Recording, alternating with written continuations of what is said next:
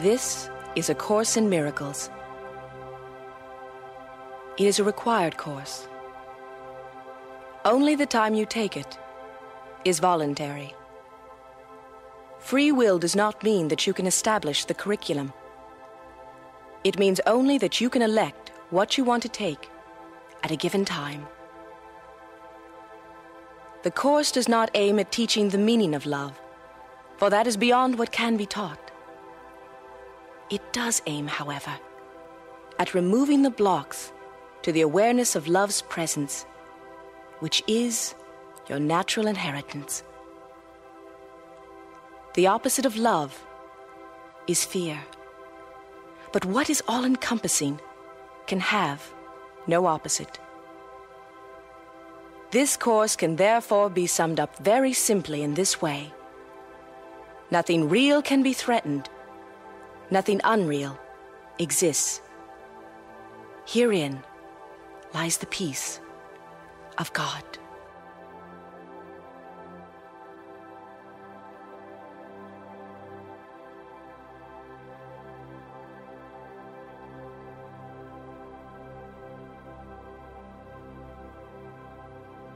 Steady our feet, our Father. Let our doubts be quiet, and our holy minds be still. And speak to us. We have no words to give to you. We would but listen to your word and make it ours. Lead our practicing as does a father lead a little child along a way he does not understand. Yet does he follow, sure that he is safe because his father leads the way for him. So do we bring our practicing to you. And if we stumble, you will raise us up. If we forget the way, we count upon your sure remembering. We wander off, but you will not forget to call us back. Quicken our footsteps now, that we may walk more certainly and quickly unto you. And we accept the word you offer us to unify our practicing as we review the thoughts that you have given us.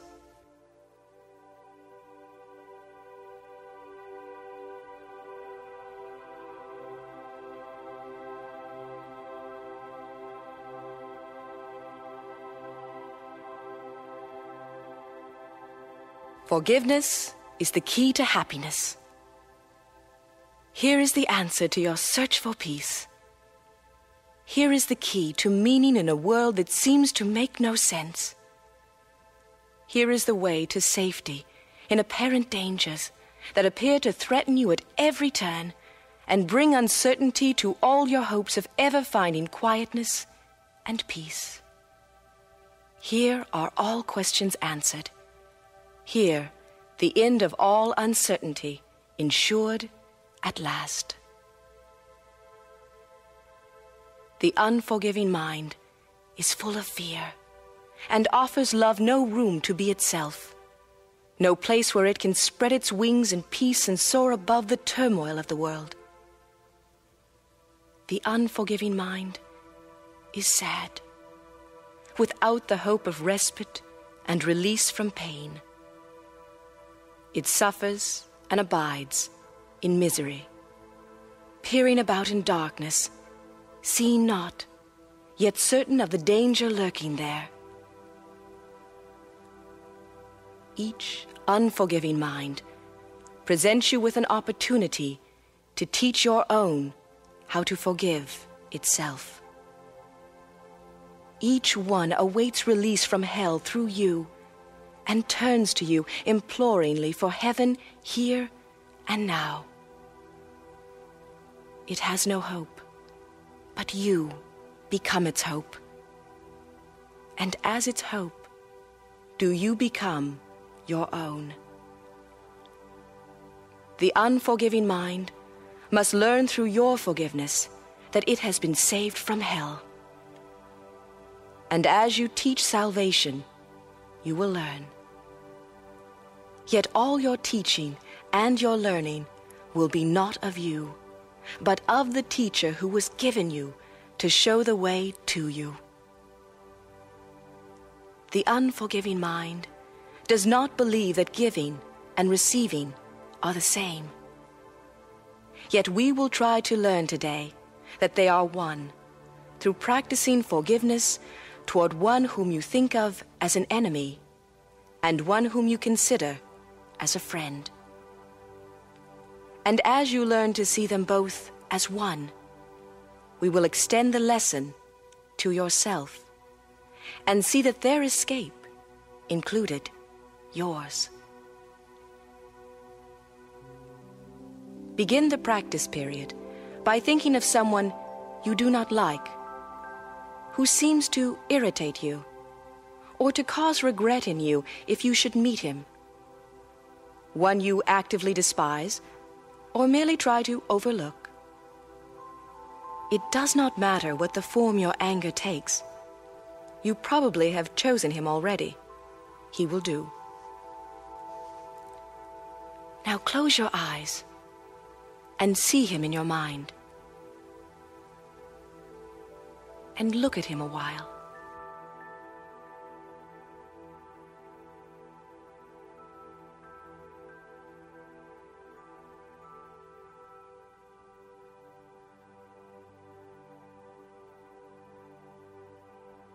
Try to perceive some light in him somewhere. A little gleam which you had never noticed. Try to find some little spark of brightness shining through the ugly picture that you hold of him. Look at this picture till you see a light somewhere within it. And then try to let this light extend until it covers him and makes the picture beautiful and good.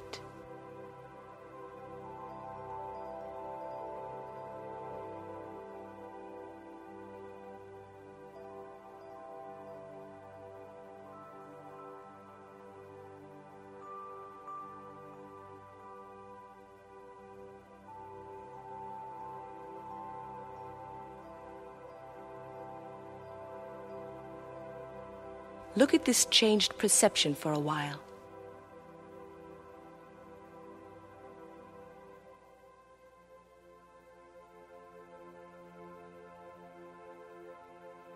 And turn your mind to one you call a friend.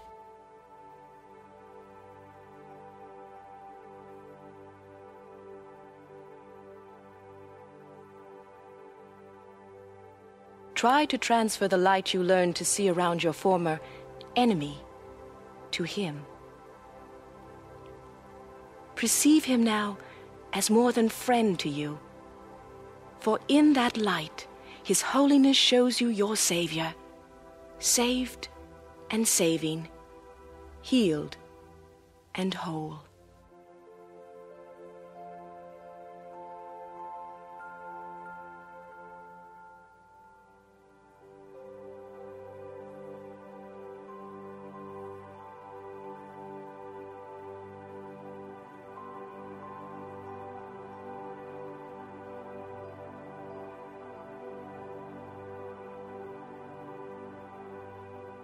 Then let him offer you the light you see in him, and let your enemy and friend unite in blessing you with what you gave. Now are you one with them, and they with you. Now have you been forgiven by yourself.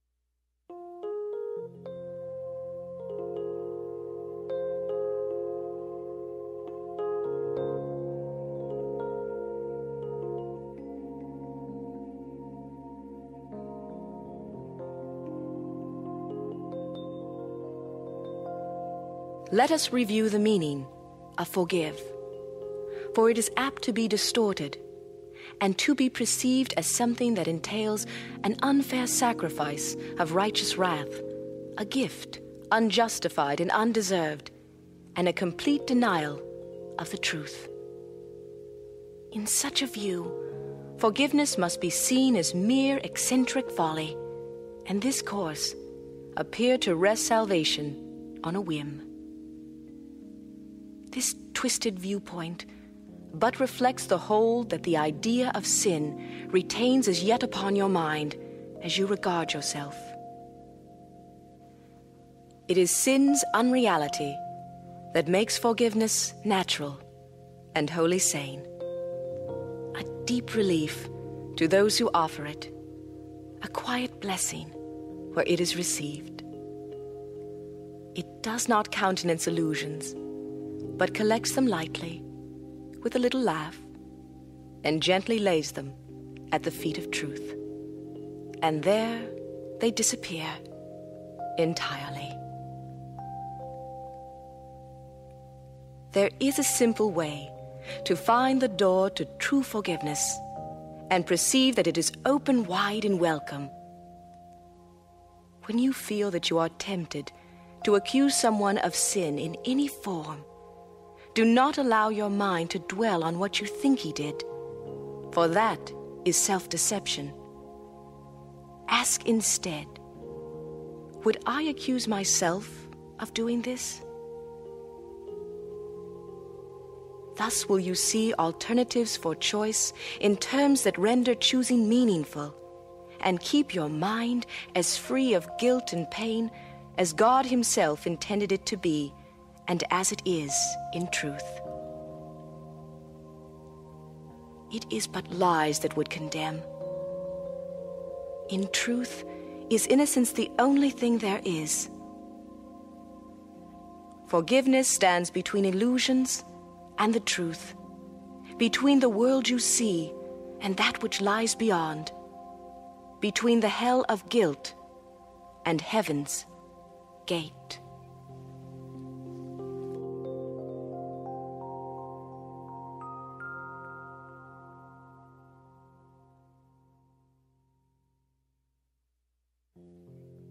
Today we practice true forgiveness, that the time of joining be no more delayed, for we would meet with our reality in freedom and in peace.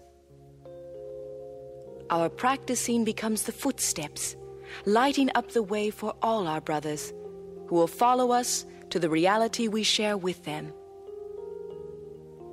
That this may be accomplished, let us ask of the guide who understands the meaning of forgiveness. Let me perceive forgiveness as it is. Then choose one brother as he will direct.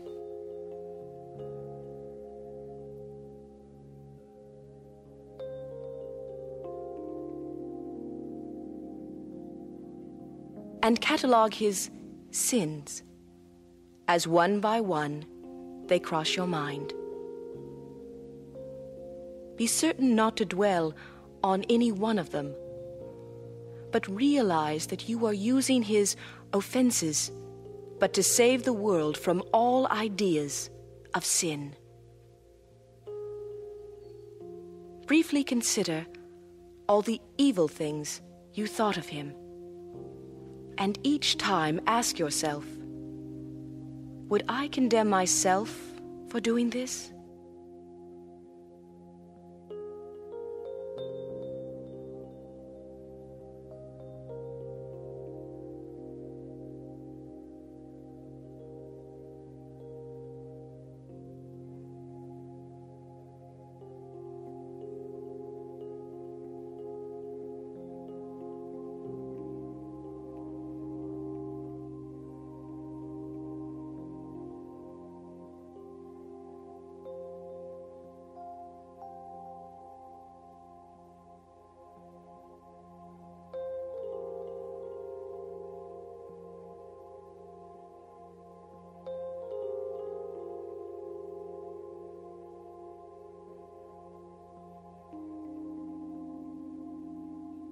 Let him be freed from all the thoughts you had of sin in him. And now you are prepared for freedom. If you have been practicing thus far in willingness and honesty, you will begin to sense a lifting up, a lightening of weight across your chest, a deep and certain feeling of relief. The time remaining should be given to experiencing the escape from all the heavy chains you sought to lay upon your brother, but were laid upon yourself.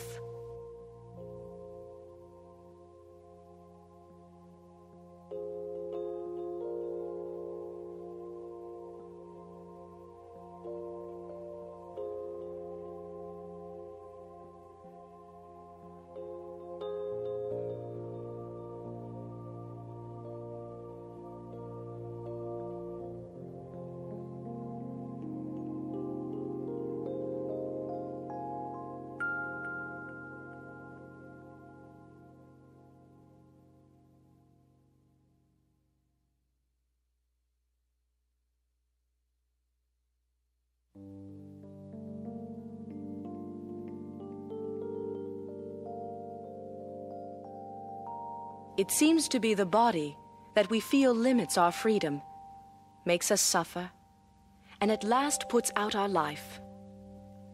Yet, bodies are but symbols for a concrete form of fear. Bodies attack, but minds do not. This is the reason bodies easily become fear's symbols. You have many times been urged to look beyond the body, for its sight presents the symbol of love's enemy Christ's vision does not see.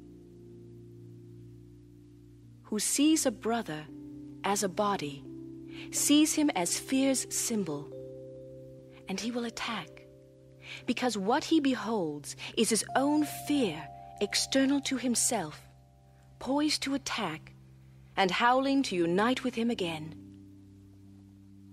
This do the body's eyes behold in one whom heaven cherishes, the angels love, and God created perfect. This is his reality. And in Christ's vision is his loveliness reflected in a form so holy and so beautiful that you could scarce refrain from kneeling at his feet. Yet you will take his hand instead, for you are like him in the sight that sees him thus. Attack on him is enemy to you, for you will not perceive that in his hands is your salvation. Ask him but for this, and he will give it to you. Ask him not to symbolize your fear. Would you request that love destroy itself? Or would you have it revealed to you and set you free? Today we practice in a form we have attempted earlier. Your readiness is closer now, and you will come today nearer Christ's vision. If you are intent on reaching it, you will succeed today. And once you have succeeded, you will not be willing to accept the witnesses your body's eyes call forth. What you will see will sing to you of ancient melodies you will remember. You are not forgotten heaven. Would you not remember it? Select one brother, symbol of the rest, and ask salvation of him.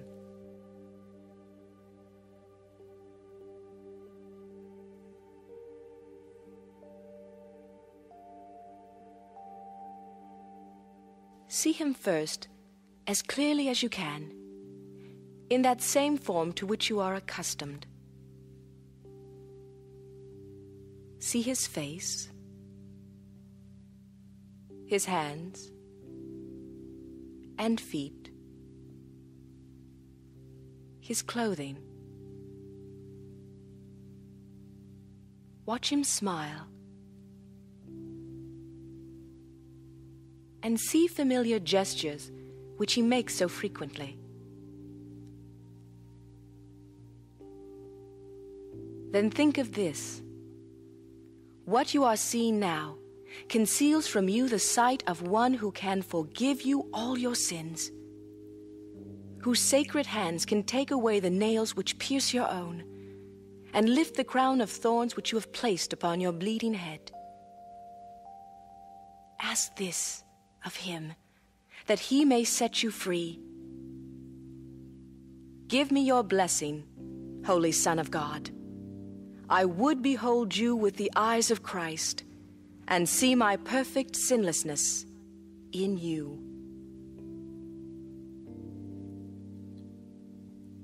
And he will answer whom you called upon. For he will hear the voice for God in you and answer in your own. Behold him now, whom you have seen as merely flesh and bone, and recognize that Christ has come to you.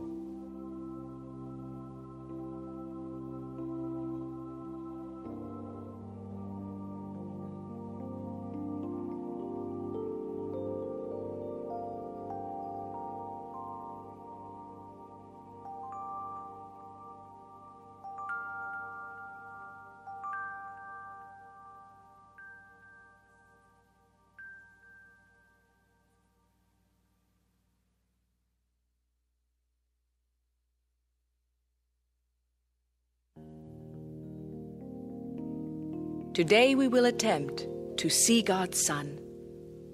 We will not let ourselves be blind to him. We will not look upon our grievances. So is the scene of the world reversed as we look out toward truth, away from fear. We will select one person you have used as target for your grievances and lay the grievances aside and look at him. Someone perhaps you fear and even hate. Someone you think you love who angered you.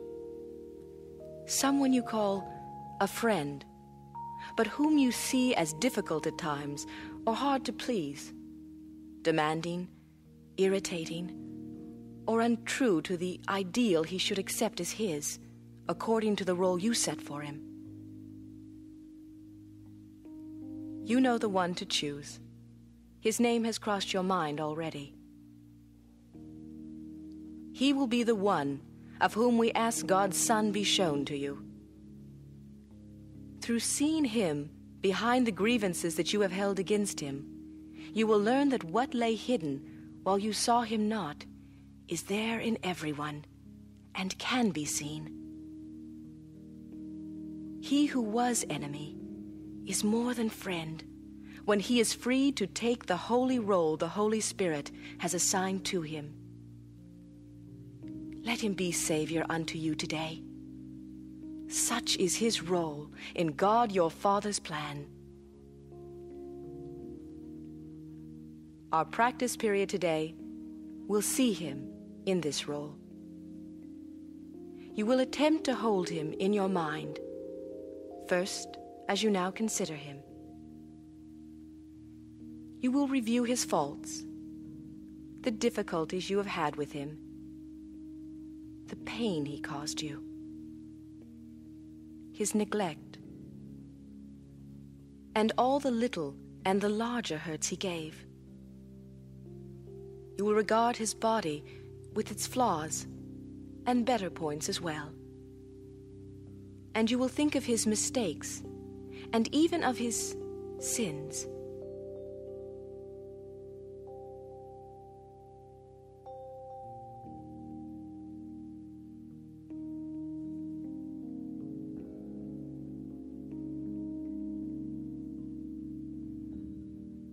Then let us ask of him who knows the Son of God in his reality and truth, that we may look on him a different way and see our Savior shining in the light of true forgiveness given unto us. We ask him in the holy name of God and of his Son as holy as himself. Let me behold my Savior in this one you have appointed as the one for me, to ask to lead me to the holy light in which he stands, that I may join with him. The body's eyes are closed. And as you think of him who grieved you, let your mind be shown the light in him beyond your grievances.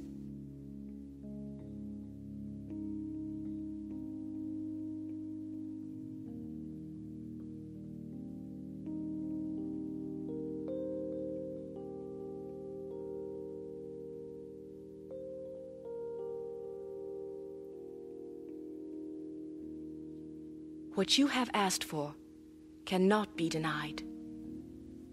Your Savior has been waiting long for this. He would be free and make his freedom yours. The Holy Spirit leans from him to you. See no separation in God's Son. And what you see through him will free you both. Be very quiet now and look upon your shining Savior. No dark grievances obscure the sight of him. You have allowed the Holy Spirit to express through him the role God gave him, that you might be saved.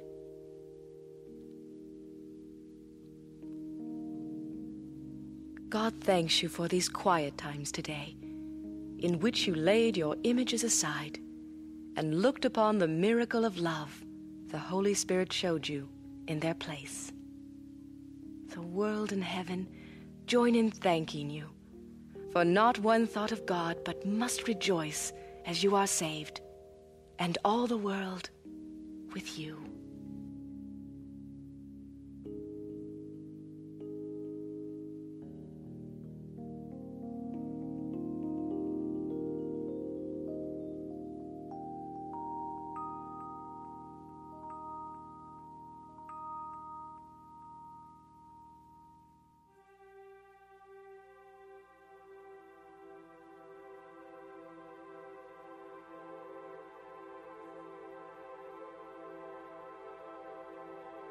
We ask for rest today, and quietness unshaken by the world's appearances.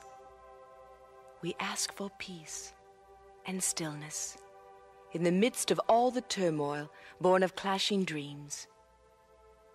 We ask for safety and for happiness, although we seem to look on danger and on sorrow. And we have the thought that will answer our asking with what we request. I rest in God. This thought will bring to you the rest and quiet, peace and stillness, and the safety and the happiness you seek.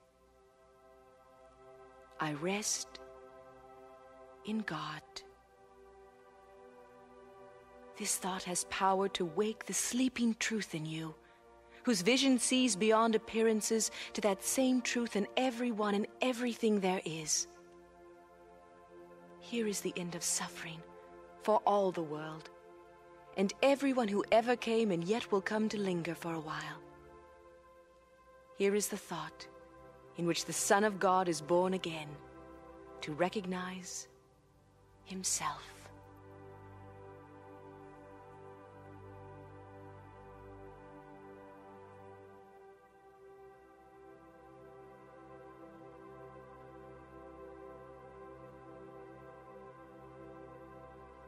Deep within you is everything that is perfect, ready to radiate through you and out into the world. It will cure all sorrow and pain and fear and loss, because it will heal the mind that thought these things were real and suffered out of its allegiance to them. We understand that you do not believe all this. How could you, when the truth is hidden deep within, under a heavy cloud of insane thoughts, dense and obscuring, yet representing all you see? Today, we will make our first real attempt to get past this dark and heavy cloud and to go through it to the light beyond.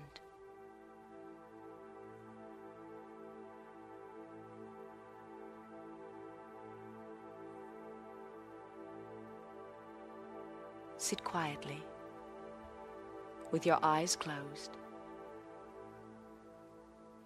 At the beginning of the practice period, repeat today's idea very slowly. I rest in God. I rest in God. Then make no effort to think of anything. Try instead to get a sense of turning inward, past all the idle thoughts of the world. Try to enter very deeply into your own mind, keeping it clear of any thoughts that might divert your attention. From time to time, you may repeat the idea if you find it helpful. But most of all, try to sink down and inward, away from the world and all the foolish thoughts of the world. Try to sink into your mind, letting go every kind of interference and intrusion by quietly sinking past them. Your mind cannot be stopped in this unless you choose to stop it. It is merely taking its natural course. Try to observe your passing thoughts without involvement and slip quietly by them.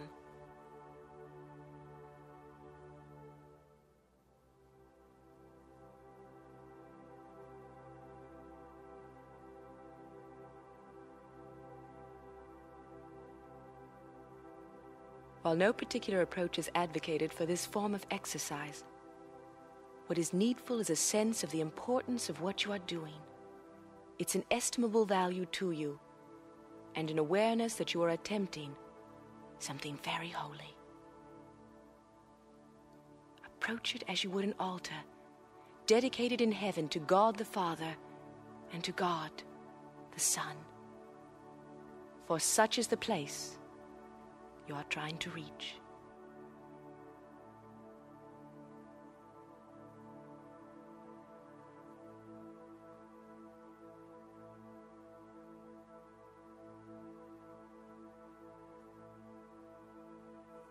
Listen in deep silence.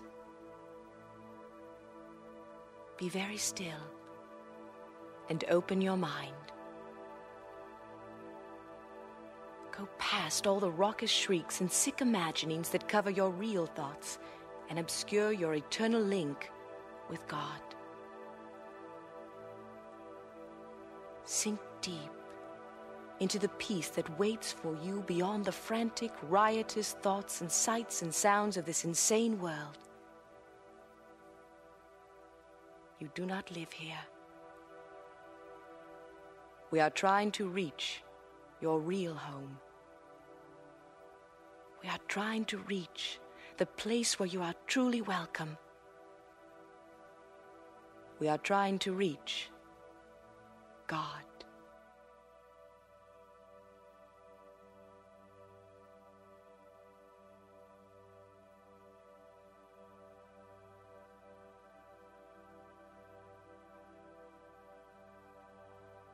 It is quite possible to reach God. In fact, it is very easy, because it is the most natural thing in the world. You might even say it is the only natural thing in the world. The way will open if you believe that it is possible.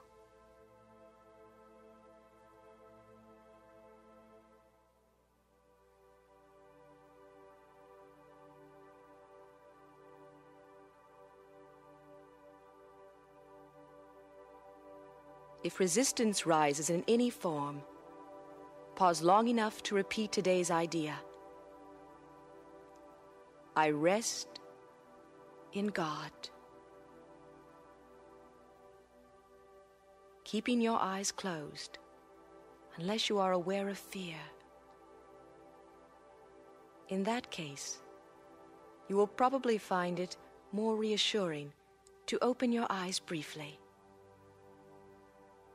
Try, however, to return to the exercises with eyes closed as soon as possible.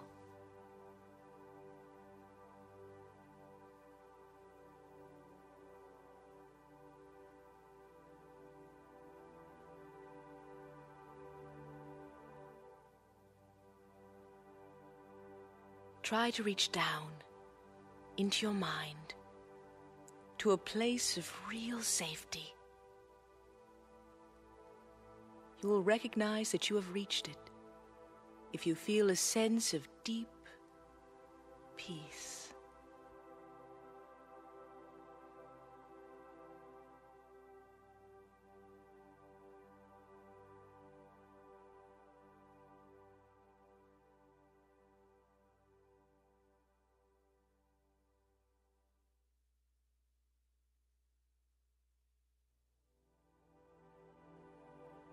Let go all the trivial things that churn and bubble on the surface of your mind and reach down and below them to the kingdom of heaven.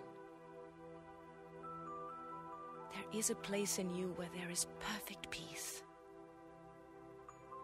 There is a place in you where nothing is impossible. There is a place in you where the strength of God abides.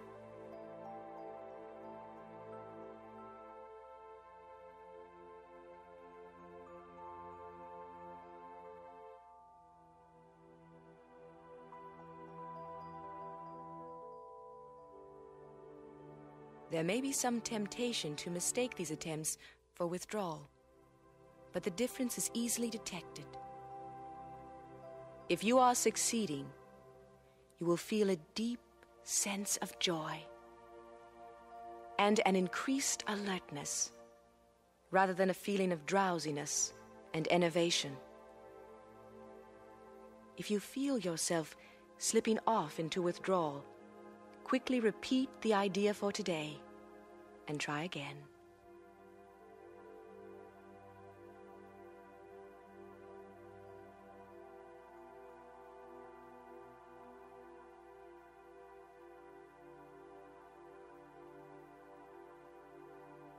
Simply do this.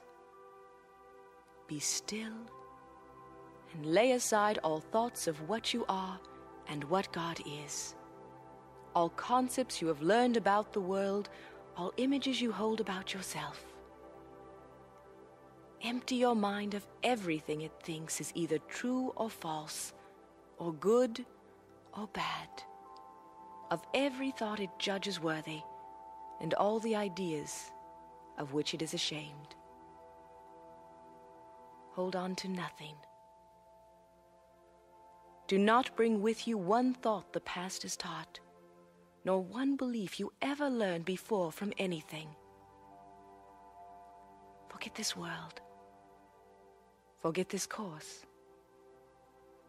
And come with holy, empty hands unto your God.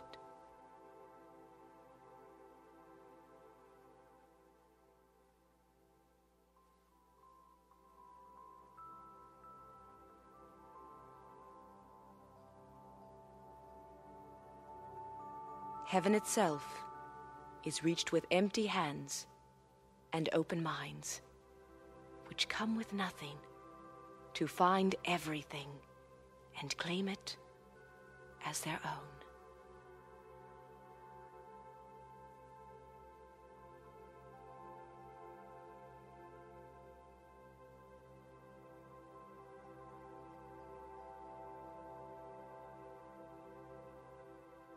Allow peace to flow over you, like a blanket of protection and surety.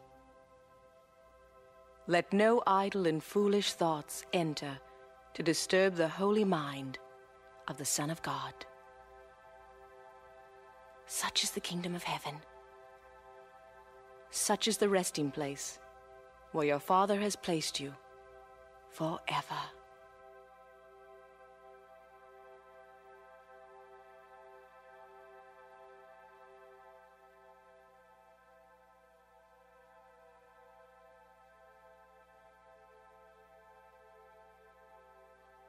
Think of yourself as completely at peace with everyone and everything, safe in a world that protects you and loves you, and that you love in return.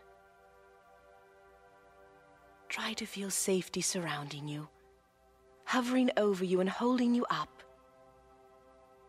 Try to believe, however briefly, that nothing can harm you in any way.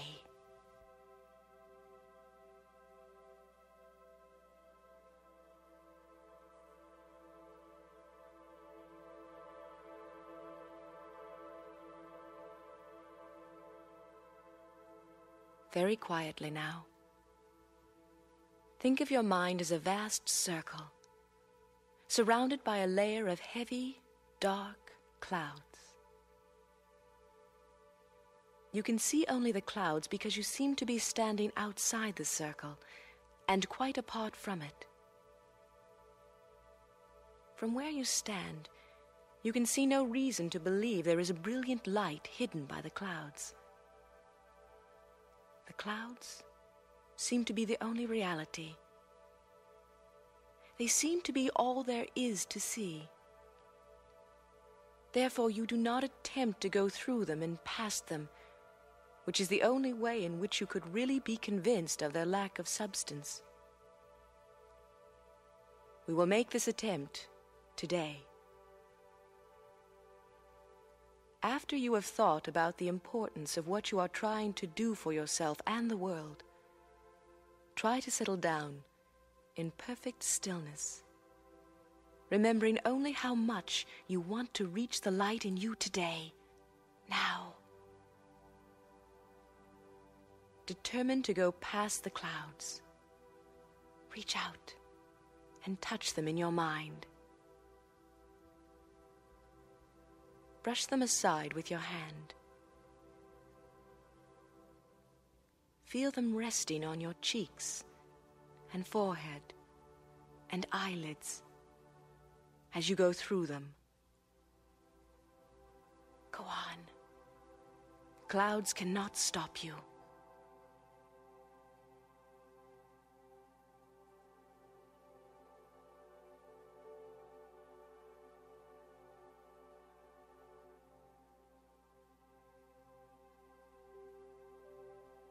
If you are doing the exercises properly, you will begin to feel a sense of being lifted up and carried ahead. You should experience some sense of relaxation and even a feeling that you are approaching, if not actually entering, into light. Try to think of light, formless and without limit, as you pass by the thoughts of this world. And do not forget that they cannot hold you to the world unless you give them the power to do so.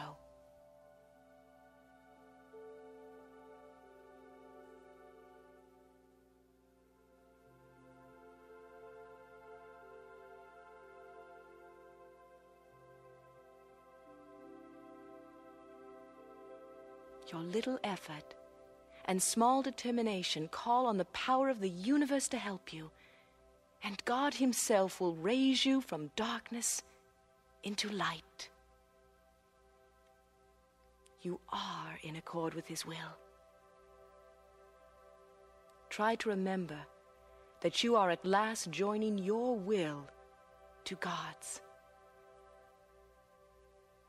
Try to keep the thought clearly in mind that what you undertake with God must succeed.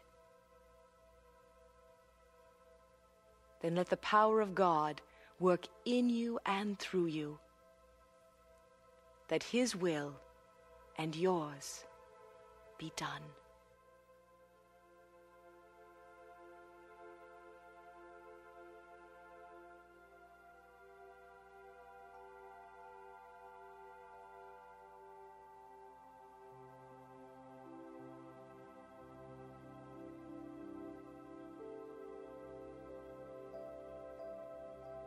There is a light in you which cannot die, whose presence is so holy that the world is sanctified because of you.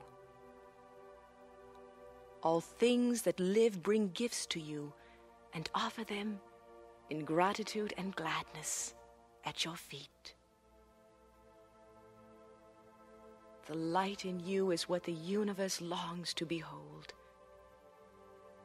All living things are still before you, for they recognize who walks with you.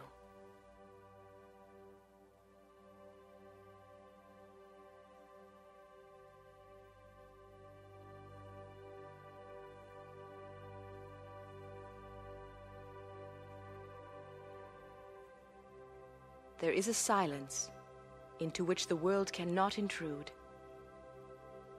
There is an ancient peace you carry in your heart and have not lost. There is a sense of holiness in you the thought of sin has never touched. All this, today, you will remember.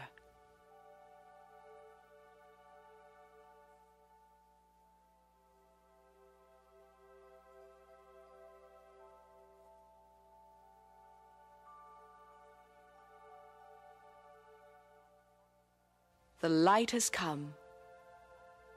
You are healed, and you can heal. The light has come. You are saved, and you can save. You are at peace, and you bring peace with you wherever you go. Darkness and turmoil and death have disappeared. The light has come.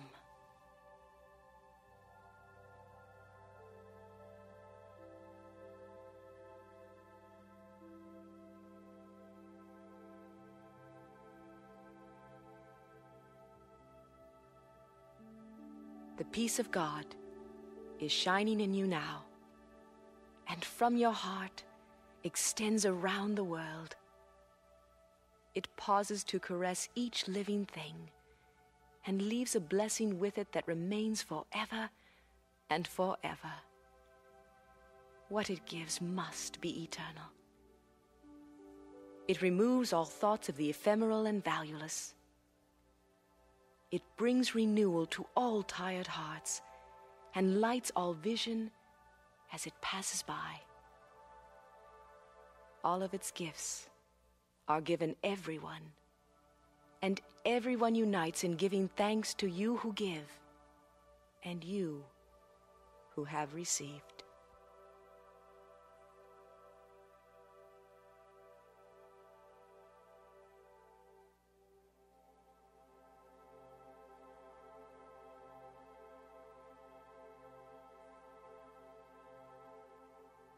This is the day of peace. You rest in God. And while the world is torn by winds of hate, your rest remains completely undisturbed.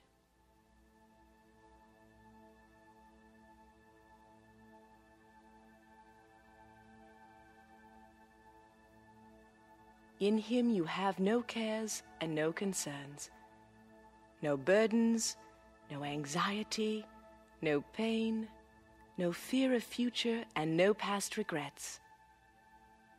In timelessness, you rest, while time goes by without its touch upon you, for your rest can never change in any way at all.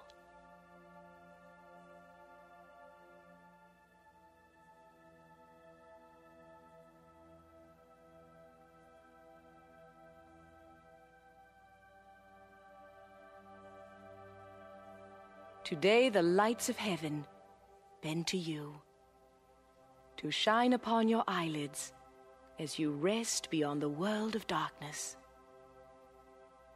Here is light your eyes cannot behold, and yet your mind can see it plainly and can understand. A day of grace is given you today, and we give thanks.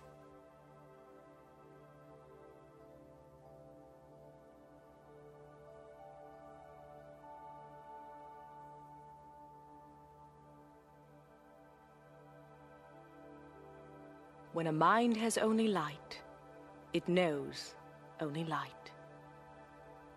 Its own radiance shines all around it and extends out into the darkness of other minds, transforming them into majesty.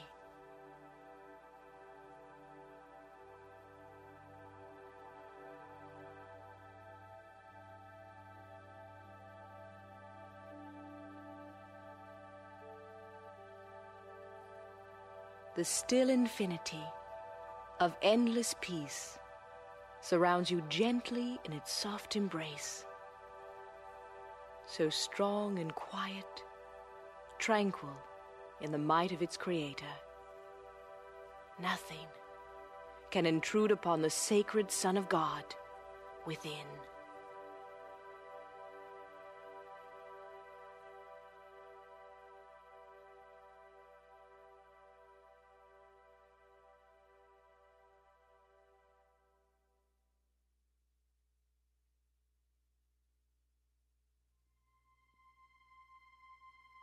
The truth in you remains as radiant as a star, as pure as light, as innocent as love itself.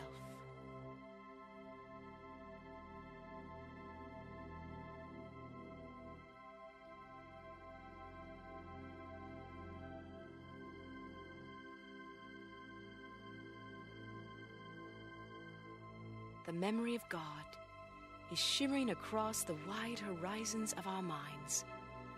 A moment more, and it will rise again. A moment more, and we who are God's sons are safely home, where He would have us be.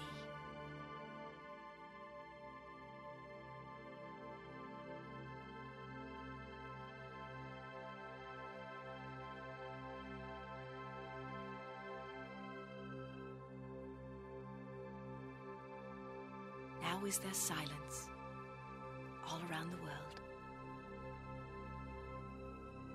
Now is there stillness, where before there was a frantic rush of thoughts that made no sense. Now is there tranquil light across the face of earth, made quiet in a dreamless sleep. And now the word of God alone remains upon it. Only that can be perceived an instant longer. Then are symbols done, and everything you ever thought you made completely vanished from the mind that God forever knows to be His only Son.